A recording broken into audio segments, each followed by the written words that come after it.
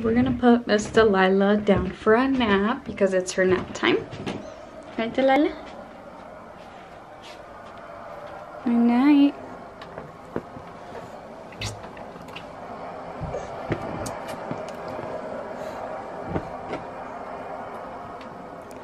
Good night. I love you. You call me a saint, but you know I'm a stranger, all willing and able to do what you want. What's up, guys? Welcome back to my channel. Today I'm going to be doing a get ready with me and also talking to you guys about how I survived having a boyfriend in prison and kind of explain to you guys what it was like for those of you that are interested.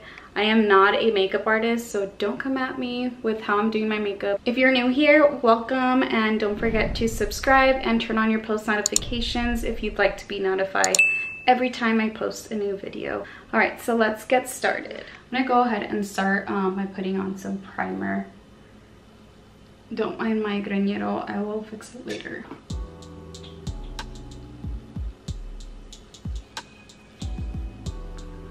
Alright, so if you guys want a boyfriend who is loyal and romantic as fuck, date someone that's in prison. Just kidding, guys. I highly do not recommend the Frankie Rose foundation.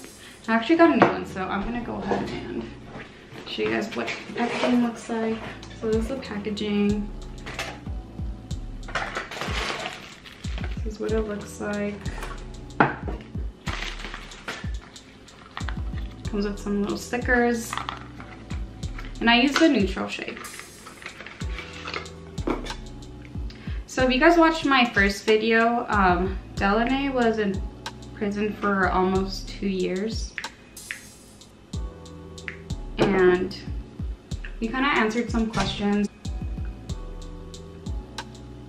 I feel like I can give you guys like my perspective on how it went.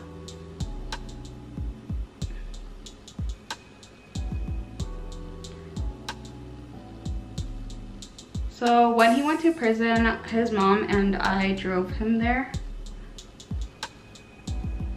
so we could spend the last hours with him before he went into prison.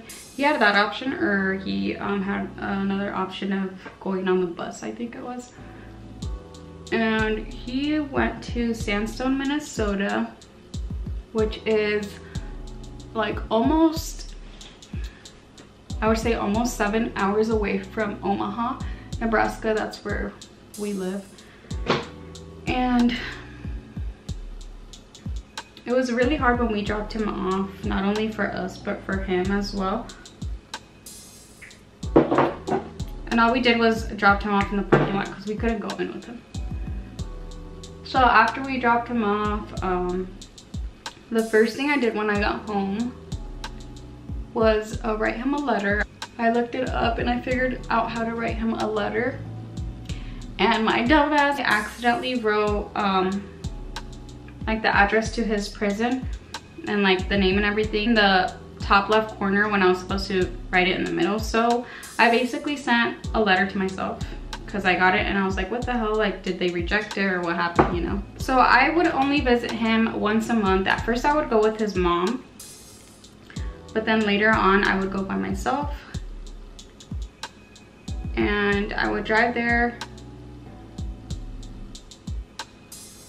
and they would have like odd and even days, so it's like I could either way. If I wanted to visit him every week, I couldn't, since odd or even according to their last name, if I'm correct, or their inmate number, I forgot.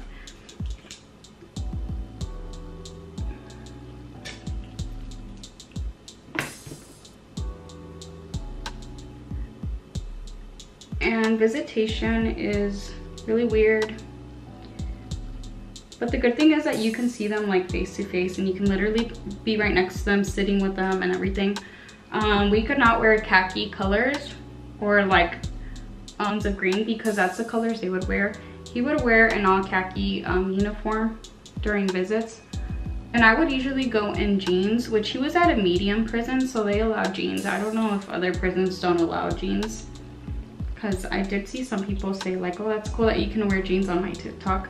So I would usually wear like jeans and a t-shirt And then there was a few times where I did wear like a skirt, but it had to be like a super long skirt. You couldn't wear little skirts. It had to be maxi skirts, so that's what I wore.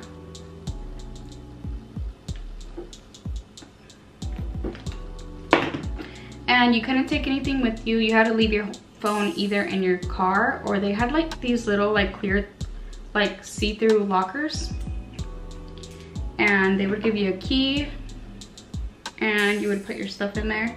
So I would put my phone in there, and that's basically all I would really go in with. They would make you fill out a form, like what inmate you were gonna go see, and like the make and model of your vehicle, and who you were, and all that fun stuff. They would call up people by like the order that they received the paper that you filled out, and they would make you take off your shoes. If you had any like jackets on, you had to take them off, and you would put them in the bin, and it would go in through this thing. And you would also walk through a metal detector, and sometimes like earrings or random stuff would set the alarm off. And after you entered, they would sometimes they would randomly like test you for things. I don't know if it was like for drugs or what, but they did that to me a few times. After you entered and they checked you, and you would go to like another waiting room, and then they would wait till there was like at least like maybe like 10 people waiting in that waiting room, and then they would take you guys all in, like they would take us all in like this these two doorways, and then they would close one doorway. They would mark you with like this clear pen that only the blue light could see. Then they would close the other door, and then they would let you go in and then close the other set of doors.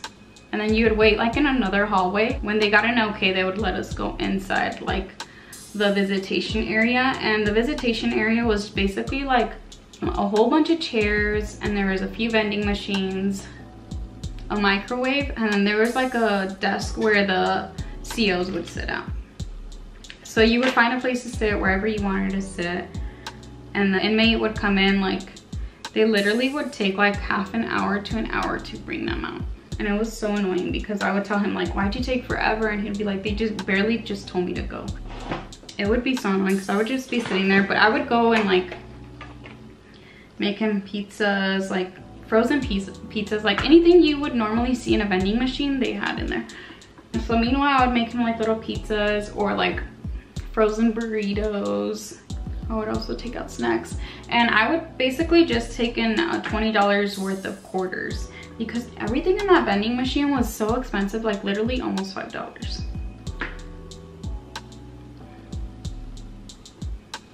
So he would come out, and then he would sit right next to me. The only thing we could do was hold hands if we wanted to, but other than that, he couldn't put his arm around me. I remember one time he got in trouble because he was like kissing my hand and stuff, and he got caught doing it twice. So then they had to sit right in front of each other, and it was so annoying. But basically, I would be there from 8:30 to 3:30 p.m. all day. And I would go Saturday and Sunday, and I would come back Sunday after the visit.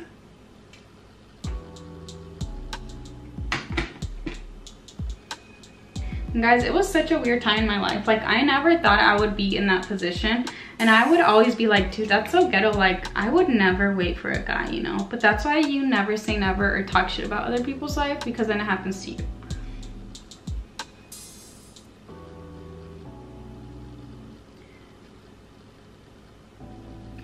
So yeah, I would go once a month, and then phone calls, he would call me like every other day, because he would only get a certain amount of phone calls, which I think was like 15 phone calls a month for 15 minutes. Or I mean, if you did like shorter amount of time, like let's say you called someone and it took 7 minutes, you would still get those minutes. You would still get the other, 8 minutes. So it's not like you only got 15 phone calls. Yeah, the phone calls, like they would monitor them. I remember one time they hung up the phone call. No, I think it happened like a few times. And I'd be like, what the fuck? Like, we weren't even talking about anything bad. Or be like, oh my gosh. It was so annoying. And I had to download this app where I was able to get a number from the area he was at with the area code from there. That way he could call cheaper, because I believe it was like $3, like if he was calling here in Omaha with an Omaha area code number. But once I got the Sandstone area code number. It was so much cheaper for him. I think it was like $1 a phone call or something like that.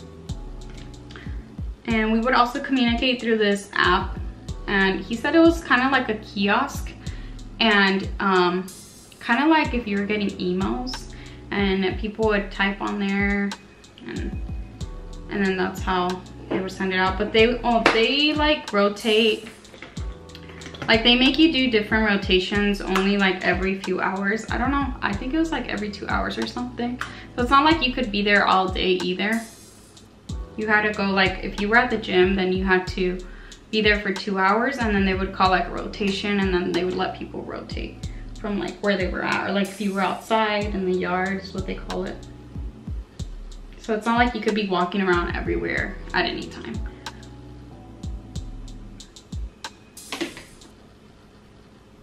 But it's really hard having a boyfriend in prison. Like, there was times where I honestly wanted to give up and wasn't gonna be with him. It was more towards the end because his dumbass got in trouble the day after Christmas because they had a party in his room, whatever, in his bunk area.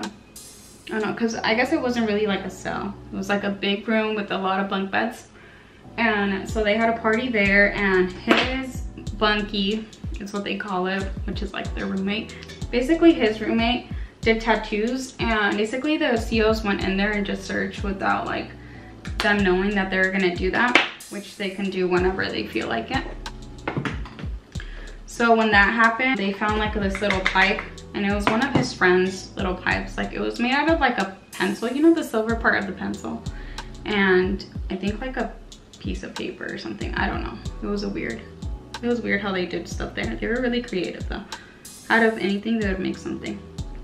And so they found that pipe and they tested it, and it came back positive for methamphetamine, but it obviously wasn't theirs. It was one of his homies from there, and he obviously wasn't gonna snitch, because if you snitch, or if you're a snitch and you go to prison, you'll get your ass beat. So basically, because it was his homies, Dylan was like basically had to take blame for it. But they did a drug test on him, and his came back negative. So they were like, whose is it? Like, they were trying to take it out of him, but he wouldn't say anything. And they're really mad about that. So they put him in the hole, which is like a cell where you're either by yourself or with someone, and you're in that cell for 23 hours a day. And you only get like 1 hour like to either go out, and I think you only shower like twice a week, so it's kind of disgusting like being in there. And you don't get any commissary, which commissary is where you can get like chips or like sopa maruchans or like candy and stuff like that.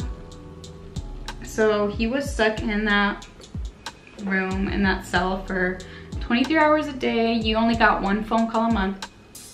So that's why I'm saying it got hard, because we hardly ever spoke to each other, and we were like, I felt like we were distancing from each other because of that. So we would still write to each other, but he would call me once a month when he could, and he was able to. And I would send him a lot of pictures to help him. But that was honestly the hardest part, the hardest time for me, because I really didn't get to talk to him. So obviously if you don't talk to someone, it's gonna be hard for you.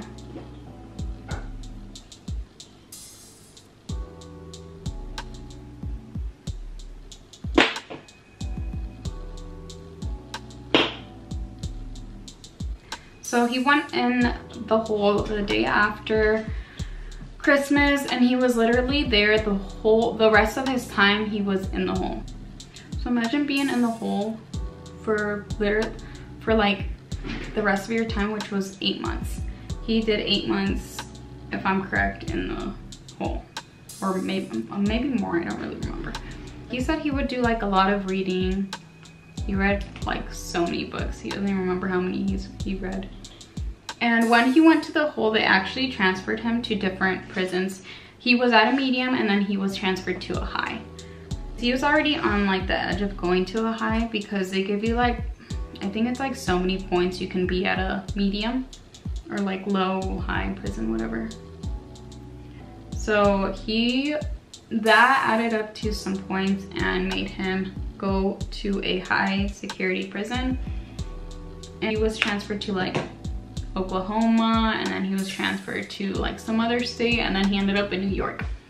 And when he went to New York, I did want to go visit him, but he told me not to go because it was like in the middle of nowhere, and he said that there was like, he basically made it seem like it was in a mountain, and he was scared that I was like gonna crash or something. And I kind of was like, okay, then I'm not gonna go because I don't want something to happen to me, and if I'm gonna be by myself, like, I'm not gonna do that. So I never visited him when he went to New York, and he went to New York like maybe like when he had like 4 months left or so, because when he was in Sandstone I would visit him and he was in the hole, and he would literally come out like in an orange jumpsuit with handcuffs. It was quite an experience. I'll go ahead and do my eyebrows off camera because I suck at doing eyebrows, and I don't know if some of you can do your eyebrows like before your makeup. Like I could never. I don't know why, like it's hard for me. All right, so now I'm done with my eyebrows. I'm gonna put a little bit of eyeshadow, but I'm just gonna do something simple. Either way, I am not a makeup artist or know how to do my makeup all like super cool, so I always go with like something simple. I'm probably gonna go with the pink. So yeah, I don't recommend dating someone in prison. He went for guns, so really wasn't a big of a deal. It was pretty stupid, honestly, and I was there when the feds came in, and it was honestly the scariest day of my life. And I can probably do another story time if you guys want me to. If you do, comment down below and let me know, and I'll do a story time on how that went down. So like I was saying, it was really hard towards the end, and but honestly what kept us together was a little bit of communication we had. And I honestly don't know if I would have been with him because we were both young. We didn't have kids, and the only thing we did have was that he put his business under my name. So that's kind of what really helped me out, honestly. Why am I gonna sit here and lie to you guys? So it's not like he didn't have anything going for himself, you guys, either. So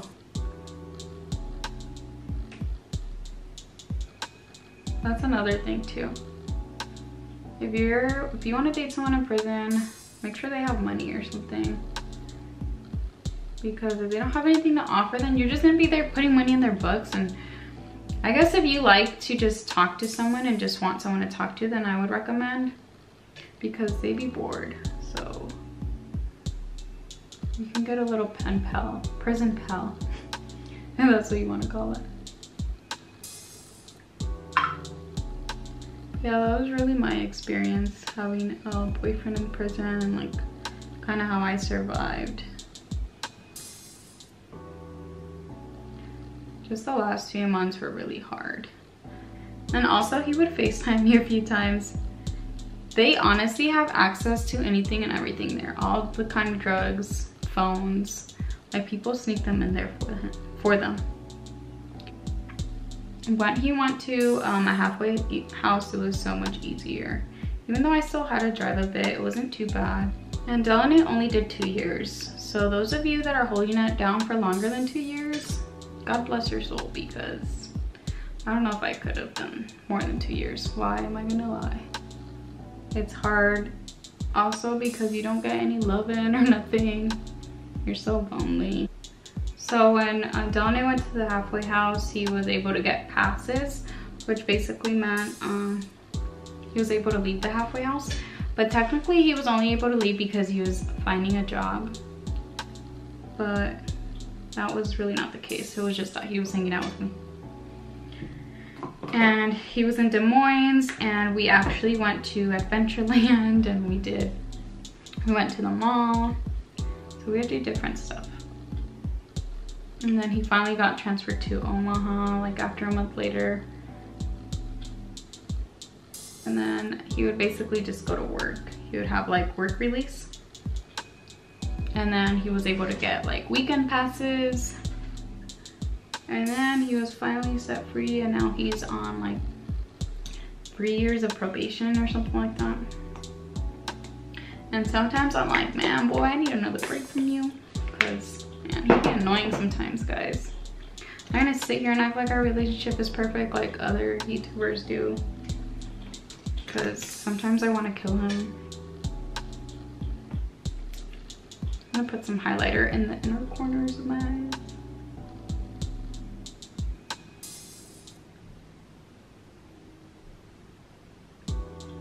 Wow. Donnie would tell me so much crazy stories of like people in prison. Like it is like what you guys see in movies, by the way.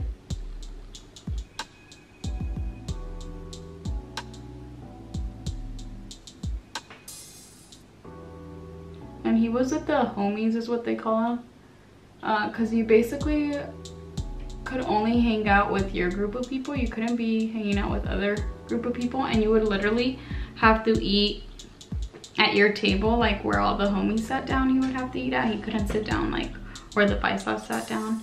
If someone was in his seat, he would have to make them get up from his seat. And he said like that they would treat the chimos, chomos, whatever you want to call them, which are child molesters, really bad in prison. But that they usually go to like medium prisons because they would probably get killed at the high security prisons. And Delne got like a lot of tattoos in prison. Like half of from his like knee down to his ankle, he got like half a sleeve on his leg, I guess you would call it. He would spend so much money, guys, like you have no idea. I really didn't care because we had the cleaning business. I would not be putting that much money in his books if we did not have that together.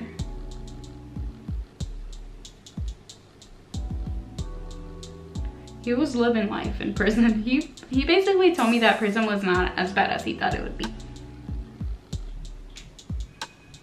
Because he had money and because like they did things to make time go by fast. And prison did change him. It made him more mature because back then, guys, he was a mess. He was a mess. And I'm kind of glad he went to prison. I don't know if that's nice to say, but because it made him a better person than he used to be.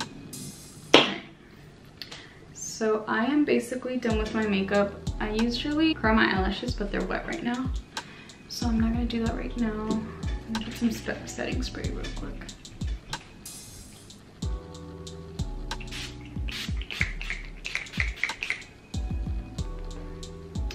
Put some lip gloss on. I can't really do lipstick because my lips are always chapped. And I try to keep them moisturized, but my lips always want to be chapped for no reason.